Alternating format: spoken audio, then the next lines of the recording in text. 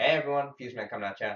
And today, super excited to be exploring this really cool concept from a plugin that my friends at HTC made. And this is basically a way to do portals within VR. So let me go ahead and just quickly jump into this. So look around, and I've basically already set up two portals, which is what you're seeing in the scene view. And now if I walk in here, I am instantly teleported here, and it's a pretty seamless transition. And I actually accidentally already teleported back, but I can go in here. I have a portal set up behind me, so if I look around, there's the other portal. So now I can walk through this, and boom, I'm back to the other side. And it's a really seamless transition. There's like a one tiny little bug, but other than that, like it works really, really well. So I am excited to see how this gets used in VR. And the other thing I'm super excited to announce is that we've officially launched our Udacity VR Nano degree, and we've been working on that for a few months. So really excited for that to get out into the ecosystem and create a lot more VR devs. But other than that, let's just kind of hop into how we can build something really cool like this. All right, so starting off here, I'm gonna go ahead and create a brand new Unity project. So just go ahead and hit new, and then let's just call it portals, and then save it to the desktop. And basically in this video, we're going to be using two plugins. One is SteamVR, and the other one is Vive Stereo Rendering. And this is an asset built by HTC, so they've been actually putting out quite a few cool assets for free, basically, for any Vive user, really. But I think a lot of the code that they've written also extends to other applications like Oculus or Daydream or really whatever. But they have a vested interest in using it for the Vive. So go ahead, get SteamVR, accept all of the parameters, and once that gets accepted, the other thing I'm just going to look for is called Vive Stereo, and yep, so they're under the name of Vive Software, and so they have three really cool plugins that you can get off of the asset store. So that's really cool. So go ahead and import this guy in, and go ahead and import. And as part of this, they have like 5 different example scenes, which I'm just going to show the portals one, but there are other ways to use this, which I think is the really cool part about it. So let's just hop into the stereo renderer, and while we're here, might as well just go ahead and show the developer guide. So my friend who works at HTC, his name's Dario, he makes sure that this thing is really well documented, unlike SteamVR. So you can understand all of the terminology that they use as far as the SDK. Like they have added example pictures in here. They've added in like all of this documentation. So really nicely done as far as that's concerned, and really easy to use once you actually read through it. So we're just going to go ahead and jump straight into examples. We're going to jump to the third folder, and that one is the portal example. So this is basically what we saw at the beginning of the video. And so we have right here just the portal, and we have the camera rig already set up, and that's right near the portal so that we can just walk straight through it. And you'll see a camera here, which is going to be basically what we do for the stereo rendering. And this is all explained in the documentation, but just to summarize it really quickly here, basically the way this works is you have your portal screen, which is, if you see here in the inspector, it's just a Unity quad. And then we have these two cubes here. And this cube basically represents the canvas, which is our quad. And this other cube basically represents the portal location and like where we want to teleport when we basically walk through that portal. So this one is probably the more important one, and the purple one, or I guess pink one right here, is basically used to align where your canvas is with that purple point. And this is used purely for rendering and making sure it's aligned to the floor.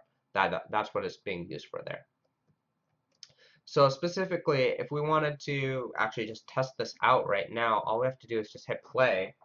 And assuming that you have room setup done correctly, we can literally just go here, and if I walk straight through, then boom, I'm here on the other side, and completely seamless transition right there.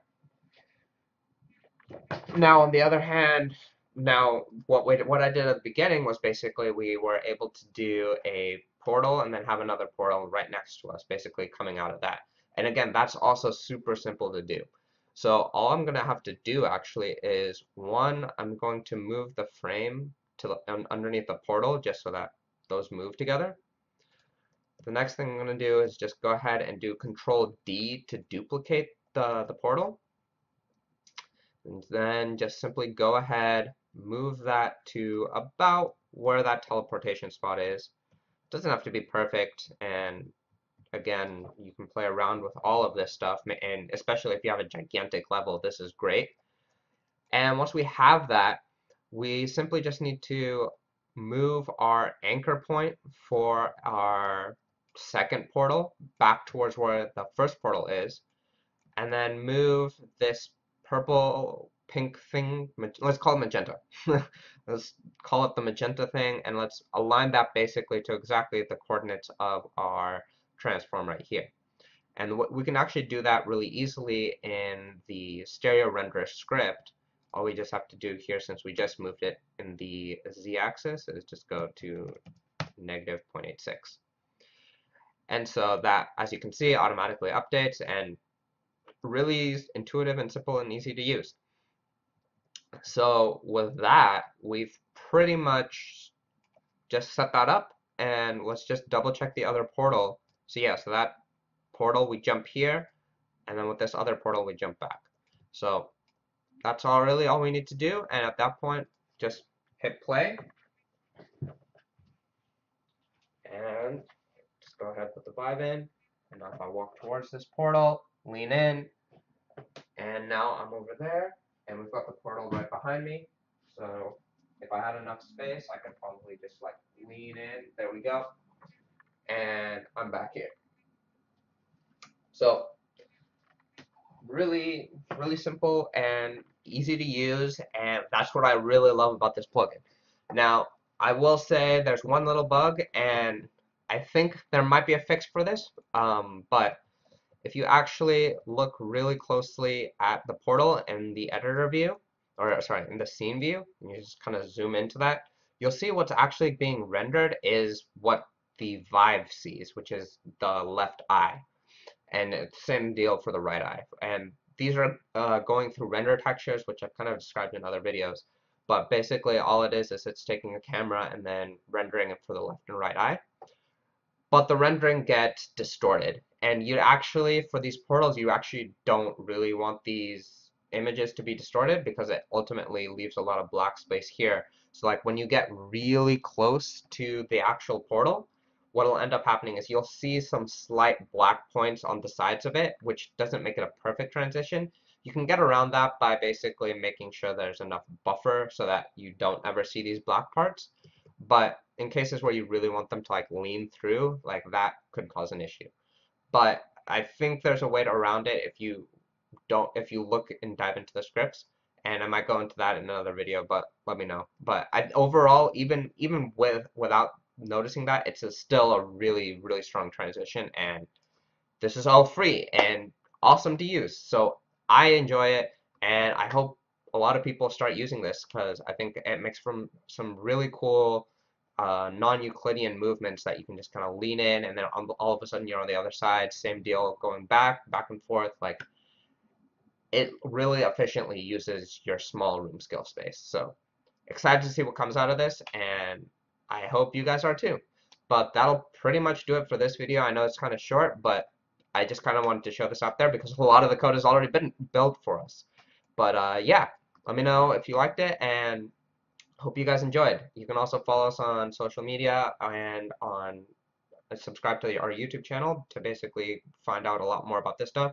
I know this was kind of posted, kind of hidden on Twitter. So if you want all of the latest news on as far as like plugins are concerned for that, make sure to for sure follow us on social media. But that'll do it for this video, and this has been FuseMan, and I'm signing out.